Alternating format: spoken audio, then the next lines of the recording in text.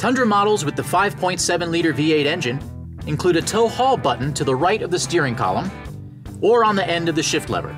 Push it anytime you need more pulling, stopping, or steering power to compensate for a heavy trailer or load. When you do, the tow haul indicator will appear in the bottom half of the speedometer. When you're in tow haul mode, you'll notice the system holds lower gears longer when you accelerate or decelerate. You'll notice it even more on long grades and mountain roads. Tow haul mode also gives you better engine response and adds engine braking to help in slowing the vehicle down. To turn it off, just press the tow haul button again.